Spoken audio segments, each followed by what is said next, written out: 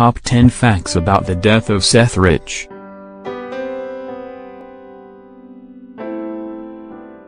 On July 10, 2016, at 4:18 a.m., Seth Rich, an employee of the Democratic National Convention, was shot 2 times in the back and killed. Rich's death sparked a media circus, as rumors and theories started to spread about why a young man in the prime of his life had met his end on a dark street in Washington, D.C. The police said it was an attempted robbery gone wrong, but stories soon started to spread that Seth's death was planned, and that he was the man who had leaked the Democratic Party's emails to WikiLeaks. No matter what the truth is, the murder of Seth Rich is deeply troubling. Either he was bumped off in a Democrat conspiracy to keep him quiet, or else his real killers are getting away because of a Republican plot to pin it on the Democrats. We won't say who is right. We will just present the facts from both sides of the argument and let you decide for yourself. Number 10. The robbers did not take anything. Seth Rich fought his attacker. When he was found, his hands, knees, and face were bruised. There had been a struggle, but it had ended when his assailant shot him 2 times in the back. There had been a string of robberies in the area, with 6 reports coming in the last few weeks. None of these had ended in homicide, but the police believe that Rich was just the next victim in a string of holdups.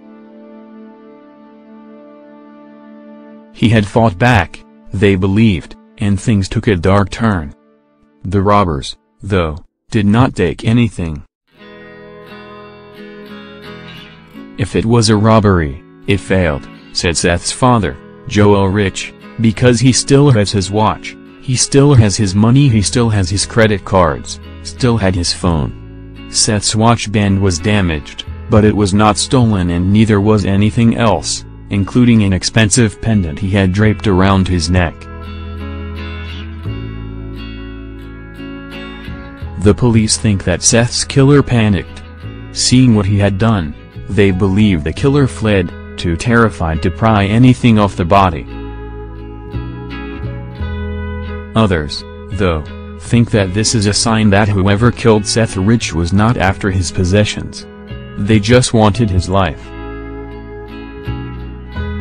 Number 9. Julian Assange heavily implied he was the leak. WikiLeaks has never officially said that Rich was the source of their leak, but they have done pretty much everything they can to suggest it. In an interview, Julian Assange said, "Whistleblowers go to significant efforts to get us material and often very significant risks." Then he gave an example. A 27-year-old, works for the DNC, was shot in the back, murdered just a few weeks ago for unknown reasons. When the interviewer pointed out that Seth Rich died in a robbery, Assange told him, "No. There's no finding." When asked what he was suggesting, Assange made it as clear as he could, "I'm suggesting that our sources take risks." Later, Assange explained that he promises his sources he will never reveal who they are. "We're not saying that Seth Rich necessarily is connected to our publications," he later said. He announced he was offering a $20,000 reward to anyone who has information, though, and that he wants people to know WikiLeaks will go after anyone who would kill a potential source. Number 8. He made an unexplained stop on the way home. Nearly 3 hours before he died, Seth Rich was at Lou's City Bar.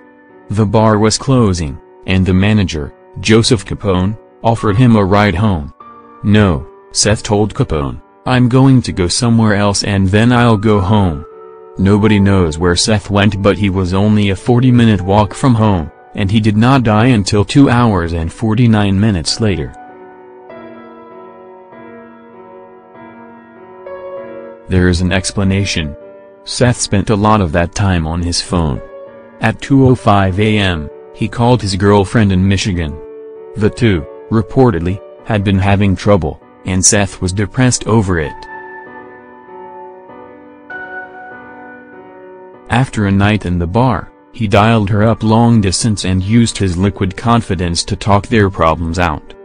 They spent more than 2 hours talking. Seth's girlfriend has said that he did not seem alarmed or like he was in any danger during the call. They ended their call, and just 2 minutes later he was shot to death. It seems that was completely unexpected.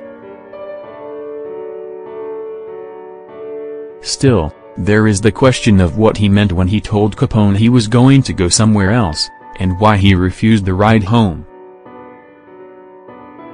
Was Rich just making an excuse to call his girlfriend, or did he have a plan to stop somewhere on the way? Number 7. He talked to emergency responders. If Seth was killed by someone he knew, he certainly did not tell anyone. When the emergency responders found him, he was still alive. He was conscious, breathing, and according to the officers who found him, quite talkative. While Seth was rushed to the hospital, he chattered on something he had a reputation for. He was known to be a joker and a talker. When Seth's brother heard how he had babbled after getting shot, he joked, "Yeah, that was 100% my brother." The police refused to reveal exactly what Seth told them, saying that it could compromise the investigation, but they do not accept the theory that he was killed because of his job at the DNC. They are still pursuing the theory that it was a robbery gone wrong, suggesting that, whatever he said, Seth did not state that he knew his killers. But, he was confused. When asked where he lived, he gave an old address he had lived at years before, even though he was barely a block from home. Reportedly, he did not even understand that he had been shot. Number 6. An anonymous tip claimed he was the leak. In May 2017, an anonymous tip came into Fox News from someone who claimed to be a federal investigator. Seth Rich was the leak, the source claimed, and he had proof. He told them, "I have seen and read the emails between Seth Rich and WikiLeaks. Seth sent 44,053 emails and 17,761 attachments to Gavin McFadden, according to the source. McFadden was a strong supporter of WikiLeaks and tightly connected to Assange, but he died of lung cancer in October 2016. Tragically, he did not live long enough for anyone to ask him if it was true. Shortly after the tip came in, the FBI denied everything. They had no involvement in the Seth Rich investigation, they claimed, and nobody in the FBI had ever seen Seth's computer. Since the source is still anonymous, they have not been able to prove whether they work for the FBI or whether the evidence really exists. To some, the FBI's denial is a nail in the conspiracy theory's coffin, but others believe it is just one more part of an ongoing cover-up. Number 5. Private investigator Rod Wheeler claims the police investigation was shut down. A private investigator hired to look into Seth Rich's murder backed up Fox's anonymous source, saying, "My investigation up to this point shows there was some degree of email exchange between Seth Rich and WikiLeaks." Wheeler claims that he has a source within the police department who said they were told to stand down on this case. The order, he believes, came from the DNC, who were worried they would learn too much.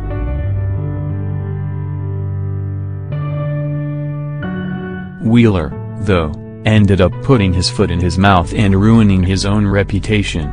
In an interview on Fox News, He said it was confirmed that the FBI had Seth's emails. He later backtracked and completely contradicted what he had said, admitting that he had no sources within the FBI and he has never, ever seen Seth Rich's computer. Wheeler has been all but discredited, but he has not backtracked on his story about the DNC shutting down the case.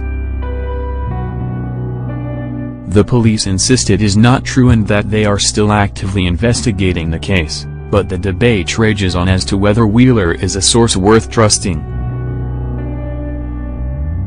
Number 4. Rod Wheeler was hired by a Fox News correspondent.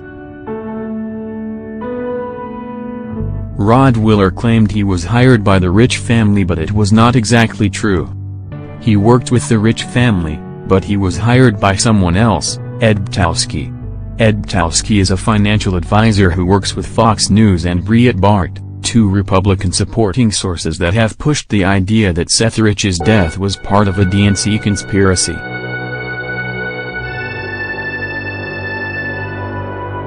He did not just help the Rich family get in touch with Rod Wheeler, he introduced them and offered to pay Wheeler's fees. At first, Ptowski denied everything. "I'm not involved with any of what you said," he told NBC when they found the first hints that he was involved. "I didn't pay anybody. I didn't hire anybody." He was forced to tell the truth when the Rich family announced he was the one who had hired Wheeler. Ptowski justified his statement to NBC by saying that he did not want to talk to them about it.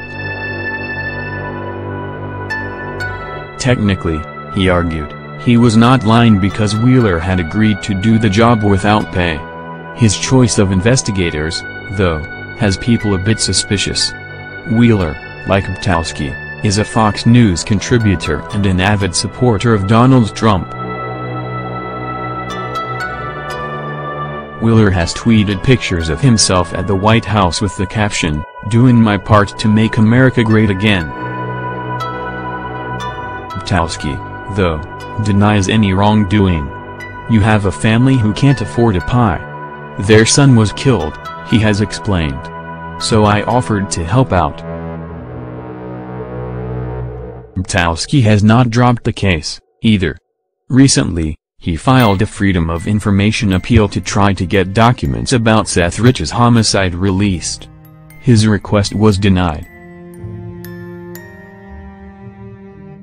Number 3.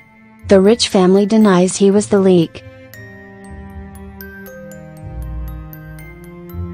For all the stories coming through the media, the Rich family themselves insist their son was not the DNC leak. "We are a family who is committed to facts," they said in a statement after Wheeler's comments hit the news. "Not fake evidence." A thought surfaces every few months to fill the void and distract law enforcement and the general public from finding Seth's murderers.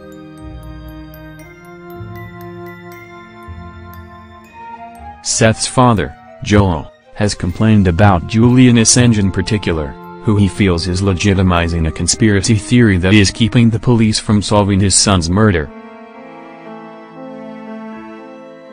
When asked, he refused to say much about it except to deny that Seth was the leak, adding only, "I don't want to play WikiLeaks game."